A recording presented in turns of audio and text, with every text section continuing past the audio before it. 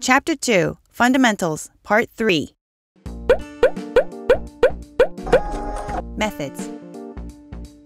Ada helps Jane get ready for school in the morning. Instead of instructing Ada on every single step line by line, Jane wants to group all the instructions together and call it just once. By using a method, Jane can do this easily. Let's create a method called Get Ready and insert the instructions inside it. Once we do this, we can call the method by its name.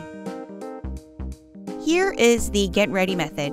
First, we need to set the method's access level, and this will be a public method. We'll learn more about access in later chapters, but to simply put it, it means that this method is very accessible.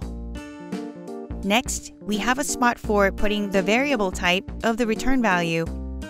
A method can give back a value. In Java, it's called returning a value. This method doesn't need to return anything, so we put void. Then put the method name. After the name follows parentheses.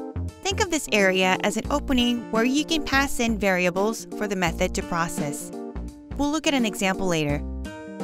Inside the getReady method, we have 6 print statements. Now that we've created a method, let's figure out how to call it. First, we'll need to create a Java file. Let's call it adarunner.java.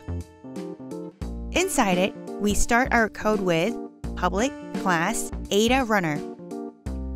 We'll learn about creating classes in the later chapter.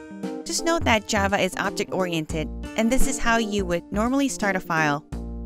This class has a main method. Main method is a special method. When Java files are executed, main method is always executed first. Without a main method, everything just sits around. So, here in the main method, inside it, we'll call the getReady method. Before doing so, let's put our getReady method right below the main method. Notice that this getReady method looks slightly different from our getReady method in the previous screen. It's got static inserted in the method. It's there to simplify the example. We'll learn why that's inserted there in later chapters.